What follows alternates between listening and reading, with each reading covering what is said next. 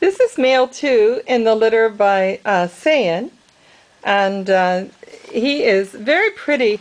These kittens have a bit more of a fuzzy coat, and if you look at pictures of Supernova when he was this age, about 8 weeks of age, you'll see that he too had a very fuzzy, very long coat. However, this is the adult hair, and if you look at this adult hair, you'll see that it's shorter, very colorful, lots and lots of color. And this is the adult hair in here.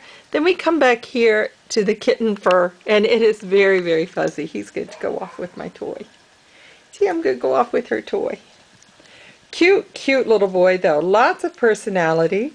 He's developing well. He's doing quite fine.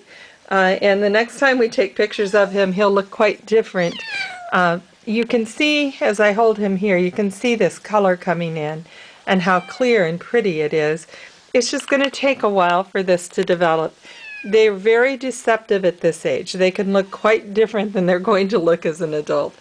His underside is extremely whited. So here's his underside. You can see how very, very white that is. And it's a blue white, the kind of white that's going to stay.